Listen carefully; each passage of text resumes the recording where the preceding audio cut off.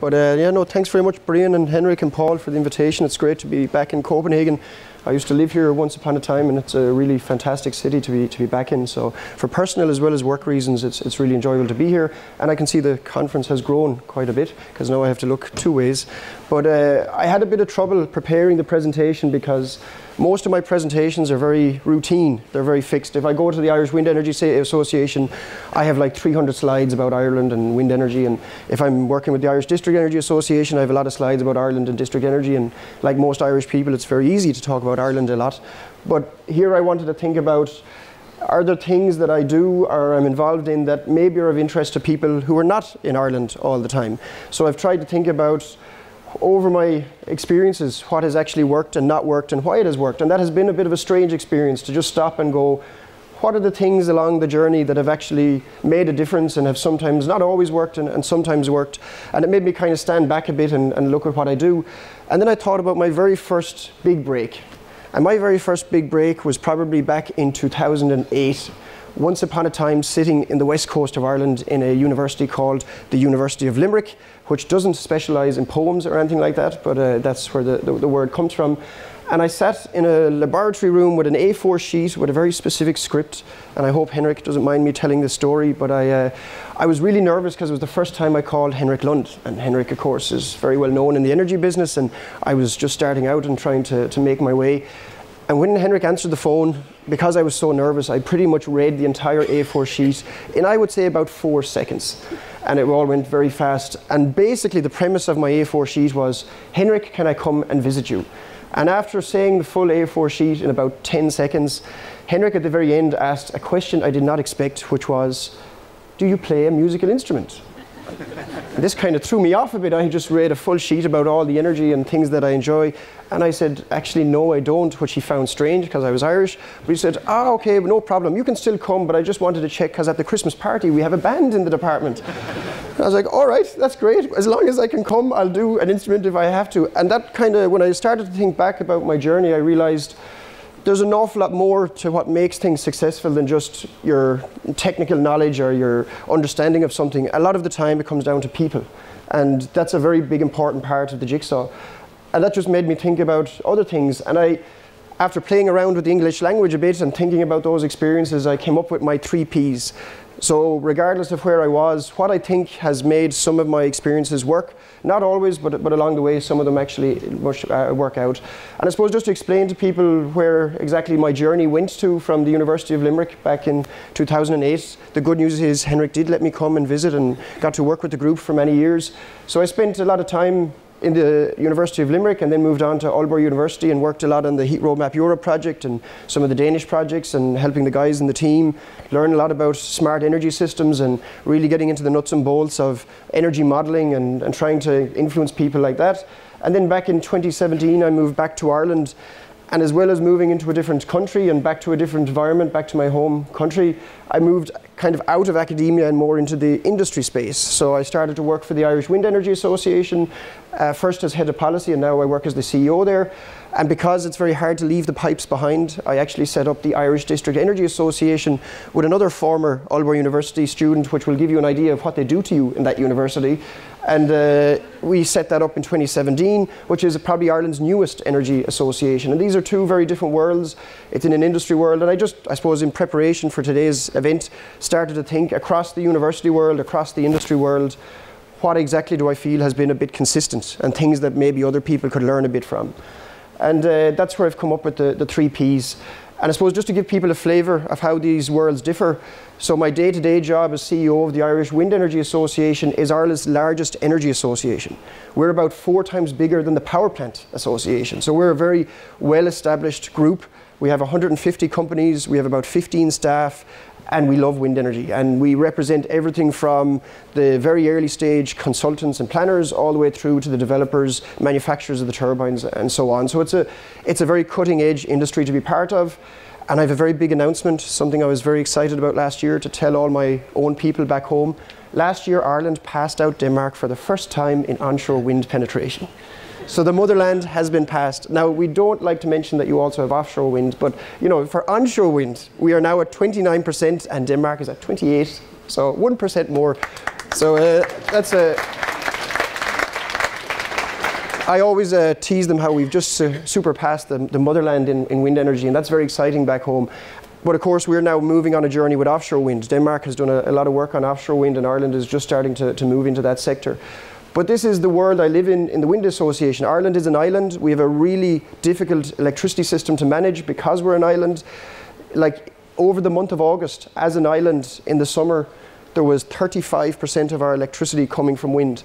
Sometimes there's up to 2/3 of our power on an isolated power system purely coming from wind energy.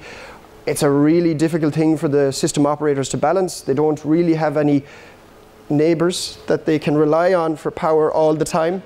So it's quite a challenge. And so even though the number mightn't tell the true story, because we have that island piece behind us as well. And that means in the wind business, you're very much at the forefront. Like I get calls sometimes from, last week I got a call from Romania, can we come and understand how you do this with the wind energy? Whereas the district heating world is very different. Because we just set up in 2017, that exercise is much more about, here's a technology that has been proven in hundreds of other places, can we just learn from that and copy it? We're not at all at the innovation stage, we're simply at the, let's learn how to do it and try and copy it. So our main task with the District Energy Association is not to be teaching the rest of the world or going around with some nice statistics. It's mainly about just bringing people together to try and increase the knowledge base of what district energy is and how it works. So at the moment we're at about, this is, I think this slide came from about 3 months ago. We had about 15 members. We're now up to about 18 members. But it's a much, let's say, it doesn't require full-time day-to-day because it's a bit of a learning curve. So these are just the two worlds that I'm trying to take some learnings from, as well as I didn't go into talking about Aalborg University. You'll all know a bit about that. And then this is my final world that makes me think a little bit, because one of the most things I miss, as well as all the wonderful people, about Copenhagen is the biking lifestyle. Here I never owned a car for 6 weeks, and I used to bike a lot. And when I moved back to Dublin, I also continued to bike a lot. But now I bike in a very different world. I actually find it a bit strange that we use the same word for the things that are on the left as on the right. Because on the left, I used to have a lovely pathway all to myself, and sometimes I'd even be on my mobile phone looking up things as I cycled along. In Dublin, I'm between the trucks and the cars and the buses. And at 8 o'clock in the morning, as you cycle through the city centre in Dublin, you start to ask yourself, why am I here in the middle of a bus, and why used I to have my own bike lane? And I think the reason I'm bringing this up is because I start to realise since I moved back to Ireland that rules are probably one of the most important things that exist around us in every sector. So this is a relatively simple world. When you go to the politicians in Ireland and you complain about bikes, bikes are not complicated. Bikes are 2 wheels and a piece of metal that have looked the same for 100 years. And the solutions are not complicated. It's a picture on the left with a lane, and you say this makes it a very easy thing to do. But what is very complicated is this. Moving from, let's say, today's energy system all the way over to something that's really complicated and sector coupling, and I'm sure a lot of people will talk about that over the next few days. But I fundamentally believe that we have the same problem with both of those worlds. What we're doing really in this transition is trying to change the rules in different ways for different things. And that's what I kind of do now day to day as part of my work with the Wind Energy Association. I try and go around and convince people to change the rules so that wind energy can expand in Ireland. But then I thought back to my time in Aalborg University, and that's kind of what I did as well, just in a different world. I tried to convince people with maybe journal publications or academic research, this is why you change the rules. And changing the rules is never easy, and this is where I got back to my 3 Ps. What are the 3 things that I always felt helped me move that bit closer to changing the rules and getting us a bit closer to a smart energy system? And this is them, after playing around with words quite a bit. These are the 3 things that I feel that if you can master these in any kind of a change, you have a good chance at making a small step forward, whether that be in convincing people to do bike infrastructure, or in this instance, trying to convince people to move to a cleaner, more renewable energy system. And I think sometimes people forget about some parts of this jigsaw. And I think if you forget one of these, the challenge becomes really difficult. So my 3 Ps are, first, you have to form a position. So I've often been with people where I'll meet some of my members. I have a lot of experience with people complaining now that I represent 150 companies. And they'll come to me and they'll say, David, we need to be able to build more wind by allowing us to do X. And I would say, well, how exactly can you do that? and they wouldn't really have thought of the detail. They just say, well, I just want to be able to build a wind farm. I haven't really thought of exactly what I'm looking to fix. So the first thing I would say people need to do is actually form a specific position about exactly what it is you want. You have to actually be able to say to somebody, I always say, if you got stuck with the energy minister in an elevator for 60 seconds, what would you tell him you actually want? What would be the very specific sentence? I think the second thing is you need to get stuck in the elevator with that energy minister. And it doesn't have to be the energy minister, it can be different things, but it's back to the story I mentioned about Henrik earlier. You have to have a person that will listen to you, and more importantly, a person, when they listen to you, can actually do something about it. You know, it's very easy to just talk to people that can't actually then go and take your advice and do something. And it's very hard to find that person who can actually take your information and change something with it. And the final thing I would say is, what I mean by that, when they can change it, is they have to be someone that can influence the rules of the game in the way that you want. And that usually comes down to, and I've used the word policy, and policy is probably not big enough a word to capture it all. It can sometimes be a regulation, it can sometimes be a new business idea, but you have to have someone that can actually go and do something about it with the position you have.